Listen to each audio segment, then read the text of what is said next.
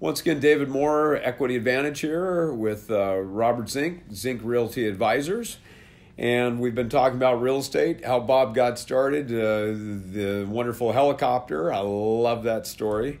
And we're going to talk about real estate. So right now we're in a situation, the last few days, stock market's been a little bit crazy. And I don't know, you in the audience, we have a couple different businesses in here. One that handles tax deferred exchanges, one that does retirement accounts. Anytime we have whoop-de-doos in the stock market, the retirement side of our business sort of warms up. So, with that said, tell me about real estate. Why real estate? Why real estate today in your mind? And you did mention, your tenants buying a property, but you've got lots of other benefits too.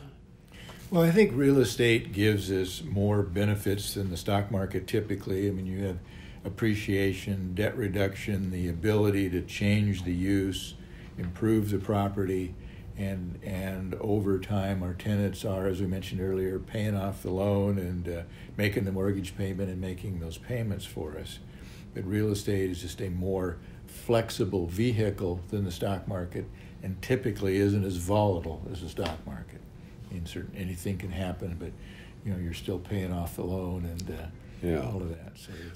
So this sort of bundle of benefits you talked about. I was always taught never to bank on appreciation, but as we said, typically you're going to have that happen anyway if you hang on to things long enough. Now, so if we look at that and what would provide a problem, I guess, in real estate is leverage. And I joke when I was a kid, probably when you were a kid too, if we could buy something nothing down, we're going to. And Today we're probably not going to do that because we don't need the brain damage or our wife's getting on us about losing something. And so the debt can be your best friend, your worst enemy. Right. And I think as we get older, we're just more conservative. We don't need to take those risks, so we have less debt, sometimes no debt. Sometimes people want their property free and clear, and that's fine.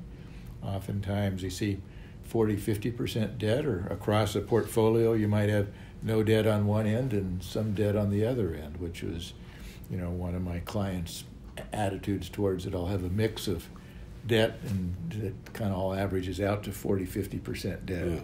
So Bob, in today's world, where do you think we're headed? Because your background is not that much different than mine. I mean, you were a professional in the real estate community, where I was more the investor consumer on that. So you talked about some of your limited partnership type stuff. But if you look at that, and you look at one of the things I loved about real estate was your ability, anybody could get into real estate, investment real estate. And a lot of times somebody's first investment's their home. Maybe they get married, they have kids, the home's too small, they move out, and that home now becomes an investment. And the next thing you know, they're calling me up about a 1031 exchange and growing that thing. Mm-hmm. But what in today's political world, we've got things that are impacting, that little person's ability to get started or to maybe grow things. What do you see happening out there with let's just break it down more to residential investment property versus other things, because typically we're talking bigger investors, deeper pockets with industrial and those things. But yes, David, I think most people in real estate start in rental houses, duplexes, fourplexes, or a small plex of some kind. And historically, we could get into one of those for small amounts of money. Mm-hmm. And today, with appreciation, it takes a lot of money to even buy a rental house. A rental house in Portland could be $200,000 to $400,000, which means a pretty significant down payment.